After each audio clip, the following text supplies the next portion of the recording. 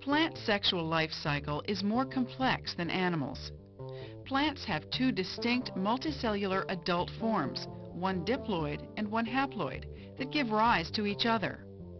Diploid and haploid adults alternate in the life cycle. Thus, it is called alternation of generations.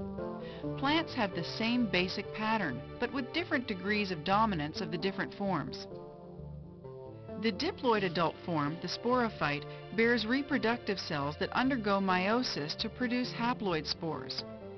In ferns, spores from one parent fall onto soil, germinate, and grow by mitosis to form a multicellular haploid organism. This independent organism, the gametophyte, produces gametes. Usually it produces both sperm and eggs, but at different times to prevent self-fertilization. Gamete fusion forms a zygote that develops into a new diploid sporophyte.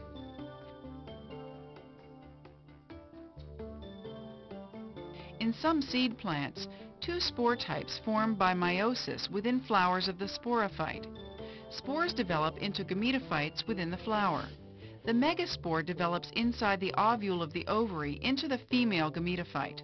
It is a small cluster of cells called the embryo sac. One cell is the egg.